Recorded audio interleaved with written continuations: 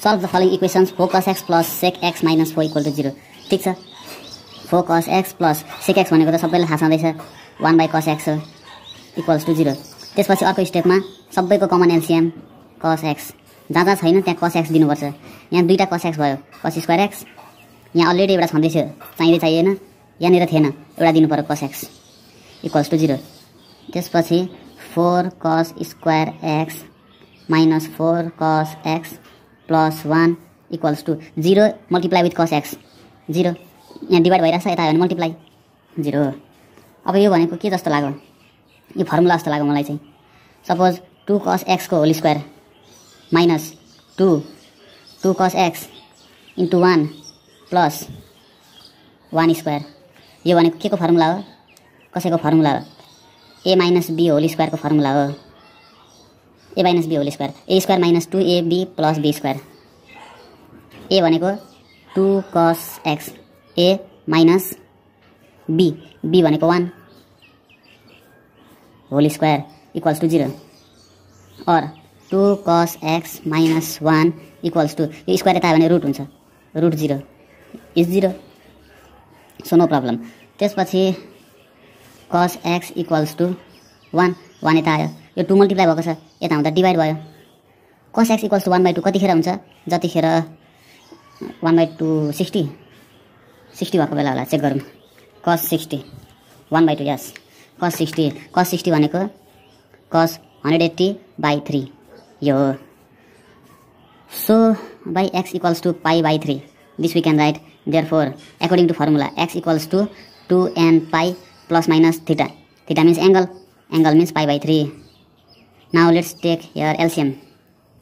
What we will get is 3 6n pi plus minus pi.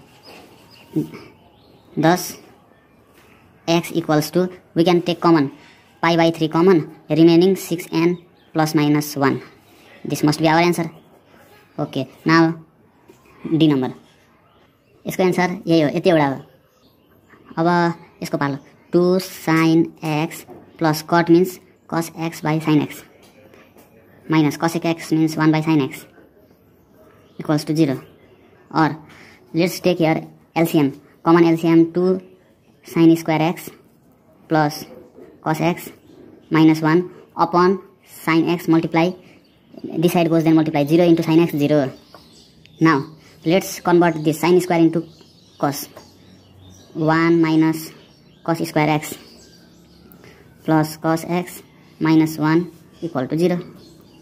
Or now what to do? 2 minus 2 cos square x plus cos x minus 1 equal to 0. After that, here is 2, here is 1. Let's take minus common and change the sign. Or 2 cos square x minus cos x. We change the sign of this and this. Now 2 minus 1 is 1. But after changing sign it will be minus 1. Now what we can do? We can do one thing now. 2 middle term splitting method. Cos square x minus 2 cos x plus cos x minus 1 equal to 0. Minus 2 and plus 1, it will be minus 1. So no problem. 2 cos x common and remaining term from here cos x minus 2 cos x already taken. Here is only 1 remaining plus no common. So 1 common equal to 0. Now time to do either or. Cos x plus 1. This is one term. Another term is cos x minus 1. Now either or. Either cos x minus 1 equal to 0, cos x equals to plus 1. Or cos x plus 1 equal to 0, cos x equals to minus 1/2. Now cos x equals to 1. Here is one special case formula. Now listen here. Cos x equals to 1 means cos 0 degree. Here is the proof. Cos 0. Cos 0 means 1. So x equals to 0 right here. Therefore x equals to 2n pi plus minus 0. We should write. So this 0 has no value. X equals to 2n pi. Leave it as answer. Now here 1/2. Cos x equals to, cos how much is minus 1/2? cos 120 degree. I hope so. Cos 120. Yes, minus 1 by 2. And cos 120 means how much? Cos 2 pi by 3. 2 into 180 divided by 3. 2 into 180 divided by 3 is 120. So 2 pi by 3 we can easily write. Therefore, how much is x? X equals to 2 pi by 3. Okay. Now, then using cos formula, x equals to 2n pi plus minus theta. Theta means angle. Angle means this. This is the angle. 2 pi by 3. Now let's take here LCM. X equals to 6n pi plus minus 2 pi.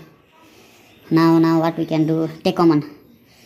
Pi by 3 we can take common. The remaining term 6n plus minus 2. Let's check answer. खासमा यो दुईटै answer हो, तर हाम्रो बुकमा यसलाई चाहिँ answer मानेको छ र यसलाई दिएकै छैन, यसलाई इग्नोर गरेको छ. किन ignore? Why ignore? Because if we put this value in this equation does not satisfy, so we ignore. Equation does not satisfy. Equation satisfy हुँदैन यो भ्यालु हाल्दाखेरि. Suppose n equal to 1, 2 pi means 360 degree. 360 degree. We can write it as 0 degree. 360 degree and 0 degree are same. So put here 0. 2 sin 0 plus cot 0. Cot 0 means infinity. Undefined. Minus cosec 0 means also undefined. So it will not satisfy. This will be math error. So this value no need to write. Okay. We also ignore. Only write this value. Thank you and bye bye.